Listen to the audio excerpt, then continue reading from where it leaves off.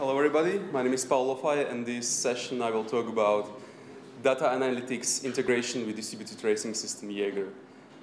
Before we start, I would like to know how many of you are running any distributed tracing somewhere?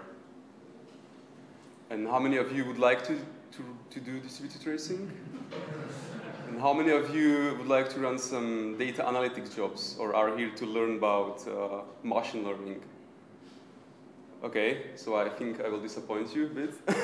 So this talk, I will not talk about machine learning models, any like AI stuff in general. I will talk about, what kind of data analytics integration we did on top of Jaeger. So later on, we can run these jobs to aggregate data and extract additional features from tracing data what we collect. But before we start, I would like to talk about difference between monitoring and observability, because I think these two terms are, referred interchangeably, and I don't think they mean the same. And observability is something regarding, many conversations you can find on internet, is something which requires human interaction. It's something when you debug a system, but by using telemetry data. So not debugging in a traditional debugger, but using the telemetry data. You are trying to answer the question what happened after the fact, after the request, after the transaction. On the other hand, monitoring is something what can work fully autonomously. It just collects the data and then validates, for example, the RLED definitions or something like that. And my point here is that distributed tracing is something what we use to debug our systems. It's something what is used for root cause analysis or when there is a problem in our environment. So it makes a lot of sense to provide a capability in distributed tracing so users can ask very complicated questions what happened with the request. So our goal by doing this integration to allow data science on top of tracing data is basically to derive more information from traces what we collect. Traces, they contain a lot of rich information. We see the transaction end to end. We see everything what happened with a lot of metadata associated to it.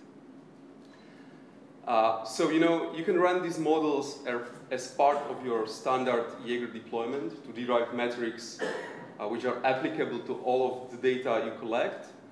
Or other use case might be that there is an incident and you would like to do some kind of on-demand incident analysis. So you would spin up, a Jupyter notebook and you would write there some kind of very simplified code to verify your hypothesis whether a specific action is responsible for bringing your system down. And this platform can be used by the operators which operate the system, but also for data scientists who they don't know the logic, they don't know how to deploy Jaeger and do all of the stuff, all of the deployment. They don't understand how tracing works. They just want to write data analytics jobs, the AI. So on today's agenda, I will talk how we approach this problem in Jaeger. There will be some architecture, what kind of architecture allows us to do these kind of things. Then something about trace domain-specific language. So we want to make it very easy for developers to aggregate traces and to extract features from them. And last, what kind of metrics we were able to derive from traces so far. So no AI, I'm sorry. How do we approach this in Jaeger? So at the beginning, we have to query the data, right? We have a lot of data, we have to have access to the data. Then we would like to apply some kind of filtering. And after the filtering, we run the model, or we just extract the features we are interested in. And then the result is, again, data. We have to store it somewhere. So to get the data, we already, Jaeger deployment can be configured in such a way that we'll use a Kafka. So we can just connect to the same Kafka instance and get the data from there, and then just aggregate on the time-based windows, right? This is for the data, the new data you collect. For all data, we can use the Jaeger query, which then connects to the database. For the filtering, we think, trace is basically a graph. It's directly a cyclic graph. So we think, navigating within a graph might not be super easy. So it makes a lot of sense to provide high-level API which will simplify navigation. So for example, in trace domain, the query might look like something like this. Get me all client spans with a specific duration. Or you want to answer questions. Are these spans even connected somehow? And then to store the data, this is kind of open question. We don't know yet how we should approach it. Different models or different type of analysis, they might produce different results. So it will require different schema for each of the results, right? But maybe there can be some kind of like generic schema that can be used for most of the models, or even some of the feature extraction will result in a metrics. So we can directly expose the metrics as Prometheus endpoint and just collect that from Prometheus. So this is the current Jaeger architecture. On the left side, there is your application instrumented with Jaeger client, open tracing API, whatever. The important thing is reporting data to Jaeger collector. And the collector is sending to Kafka, and from Kafka, there is a separate component which reads from Kafka and stores to the storage. So we can basically hook up our job to the same Kafka instance, to the same topic, read it from there in like timed windows. Because the problem with tracing is that, let's say you have microservice architecture, you have 10 services, and the request goes across them, right? And each of these services, they report data, tracing data, spans. And these spans, they come to Kafka at different times. So you don't get the trace at the, as a one object. You get only spans. So you have to kind of aggregate on the timed windows. Once you do that, you can aggregate on trace IDs, extract the traces, and then run the analysis. So this is for the models you would like to run as a standard deployment. So you just deploy like something like Spark streaming or Flink streaming, extract the results and expose metrics or store the results to the database. For the on-demand analysis, you can spin up a Jupyter notebook, basically connect to the same data store or to Jaeger query to get historical data. So about the trace DSL. Trace is a directed acyclic graph, so it makes a lot of sense to represent it as a graph, right? And we try to use two kind of open source graph languages to kind of extend those, and so you can use these languages and query the trace data. So I experimented with Cypher from Neo4j. It is something like SQL, so it's a declarative language. So you first define the query and then you run the query against the database. But our problem is that we don't expose the query API. Our storage doesn't expose that because we store, the spans as documents. So we couldn't use Cypher. Then the next choice was Apache Tinkerpop, which is a framework with a lot of components. One of the components is a Gremlin, which is graph traversal language. It's very different to Cypher. It's a functional language. And Gremlin is great because you can actually add new methods to the language. We'll see that in a minute. And then there is Tinker Graph, which is in-memory representation of the graph. So what we actually do, once we read the data from the storage, we aggregate that and we construct like in-memory database for each time window. And then you run the query against the in-memory representation. So this is, when you want to extend Gremlin, you basically extend two APIs or two interfaces. One of these is graph traversal. So for example, the first method is saying basically, get me a trace. Like, is there a trace with this specific ID in a graph? And then we call the Gremlin core API, which is basically has like, is there a property on this entity, which is usually a vertex? It just returns that. More complicated one can be, for example, a root span. So we want to jump to a root span, which basically says, I'm looking for vertices which doesn't have any incoming edges, which means the root edge. root vertex.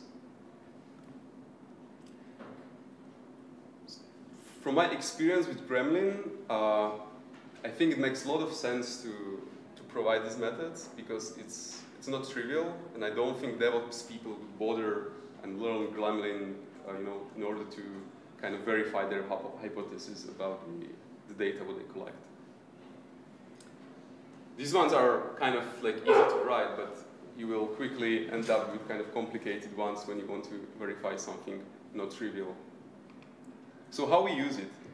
So for example, the first question, like, is it the client span with a specific duration?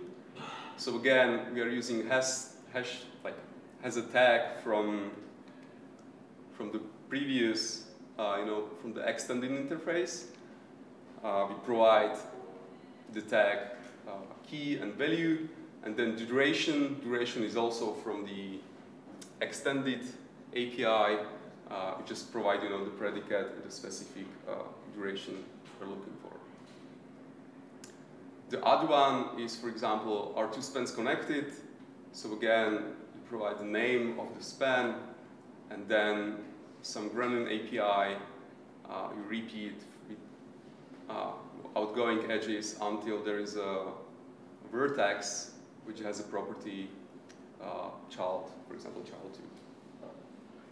Again, I think it also makes sense, for example, to kind of like wrap this into a utility method like this one and provide like, is this a span with this operation name parent of this one?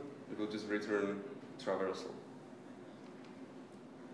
So, as I mentioned, Jaeger doesn't support graph queries, so you cannot write complicated Gremlin query and then run it against our database or against our query service, which kind of sucks because sometimes you would like to run the analysis on the historical data. So for that, the thinking that maybe we will never support the full graph API in our services. So maybe we can just, kind of have the common use case and well define those use cases, and then just, implement the subset of the Gremlin API.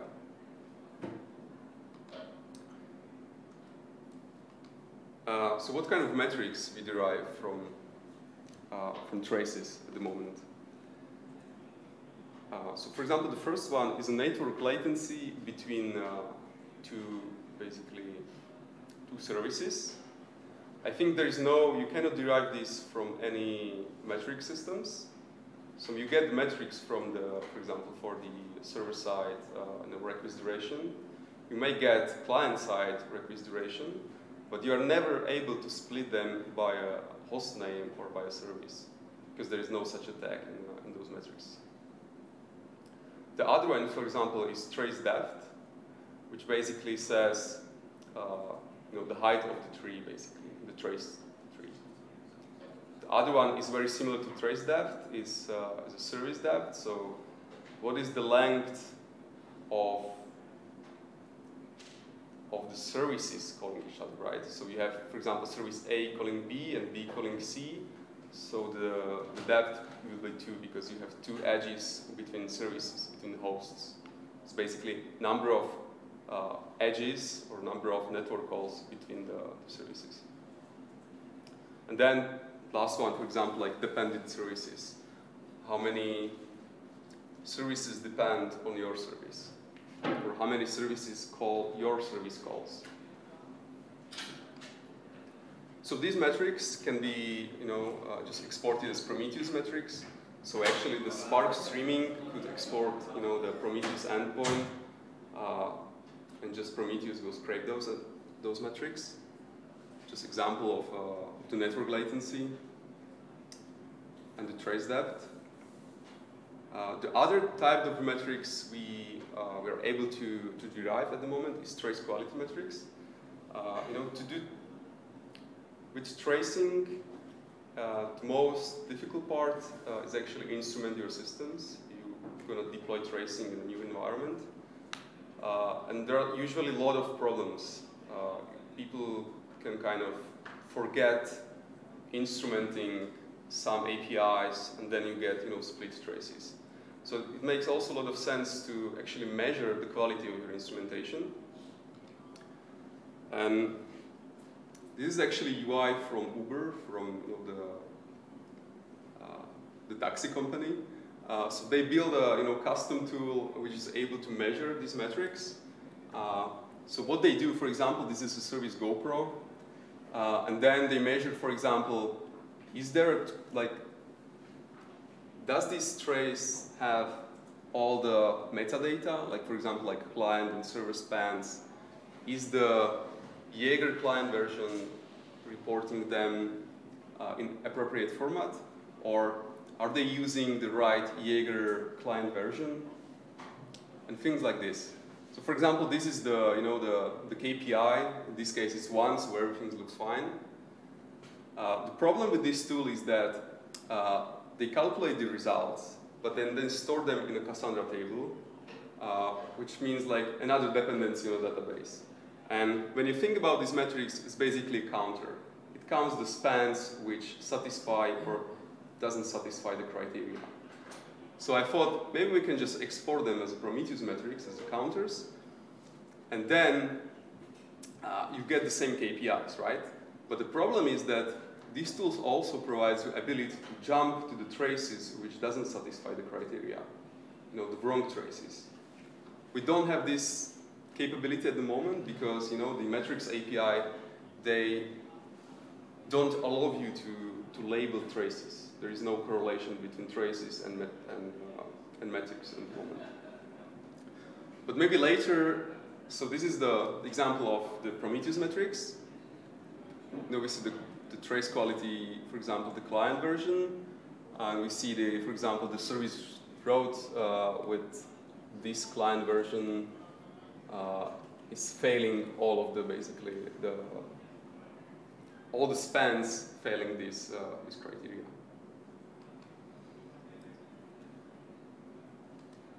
So then I actually thought how we can calculate this KPI, just say one number. We don't want to look at metrics. We want to have just one number which will say what is the quality of your instrumentation.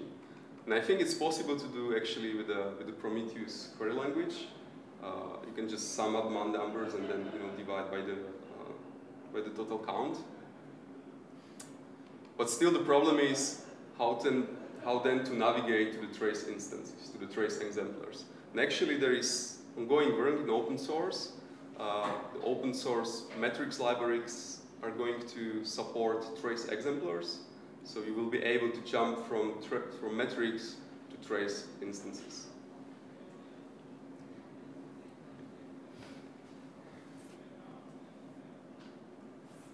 Okay, basically, all what I have presented is kind of new effort where we want to go with Jaeger. So we want it to be more data analytics platform.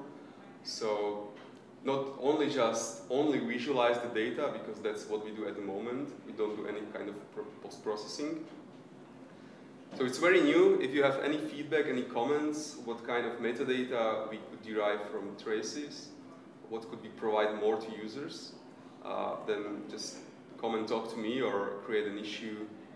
We are happy to hear your feedback. Okay, this is everything that I have. Okay, do you have any questions? Yes? We are considering now to do working of Jaeger, so we are starting now, and our main feature we want to get is from observability at runtime. What are the analytics that would come afterwards? And then, so as we are thinking of making a basic deployment without involving Kafka at all. So my question is, if Kafka is not in the picture here, are we making this analysis really difficult, or is there any alternative? Like if you use the basic components, would we make the analytics a lot more complicated, so the recommendation would be to involve with Kafka? Yeah, so the question is it possible to do data analytics with Jaeger without Kafka? So the question is, maybe yes, you could get the historical data from Jaeger query, but you will not be able to connect to the stream of incoming data. right? Because the other storages what we use doesn't support this.